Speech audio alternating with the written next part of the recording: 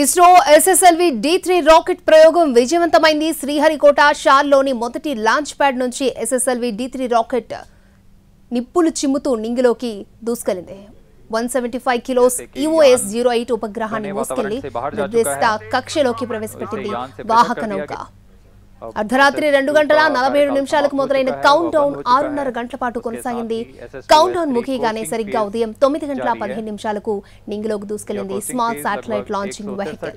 Earth observation satellite 08 తో పాటు SRO డెమోసాట్ ను 475 కిలోమీటర్ల ఎత్తులోని కక్షలో ప్రవేశపెట్టింది.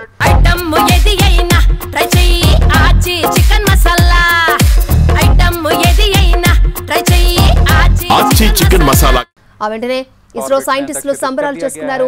ఒకరికొకరు అభినందనలు తెలుపుకున్నారు. SSLV-D3 EOS-8 मिशन सफलता को प्राप्त करता है. आप सभी दर्शकों के लिए आपका दिन मंगलमय हो.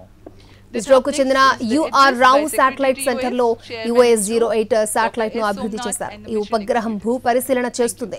ఇందులో ఉండే electro optical infrared EOIR payload midway long way infrared చిత్రాలను క్యాప్చర్ చేయనుంది. విపత్తు నిర్వహణలో ఈ సమాచారం ఎంతో ఉపయోగపడనుంది. పర్యావరణం, ప్రకృతి విపత్తులు, అగ్నిపర్వతాలపై ఇది పర్యవేక్షించనుంది. ఏడాది కాలం పాటు ఈ ఉపగ్రహం సేవలను అందించనుంది.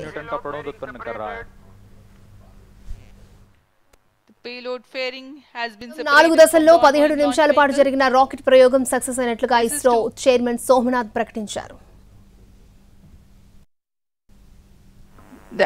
Third development flight of SSLV-D3 with the EOS-08 satellite has been successfully accomplished. The rocket has placed the spacecraft in the very precise orbit as planned. I find that there are no deviations in the injection conditions. The final orbit, of course, will be known after tracking, but the current indication is that everything is perfect. The EOS-08 satellite as well as SR-0 satellite also has been injected after the maneuvers. And congratulations to the SSLV-D3 team, the project team. With this third development flight of SSLV, we can declare the development process of SSLV is completed. And